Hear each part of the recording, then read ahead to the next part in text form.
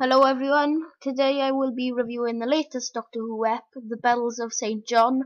So, at the start, it is the year 1207. I didn't really see the point in that scene, but the TARDIS phone starts ringing again, like in The Empty Child in 2005, when Clara is phoning who she thinks is a Wi-Fi man, when it is actually the Doctor. The villain is Miss Kislet, who is played by Celia Imrie. The plot was of something hidden in the Wi-Fi and a network with some weird symbols which people shouldn't click on but do. Then they find themselves lost in the Wi-Fi by the spoonheads, which are actually called servers. I think it is an amazing episode. It was well structured and some of the music composed was awesome. No change there.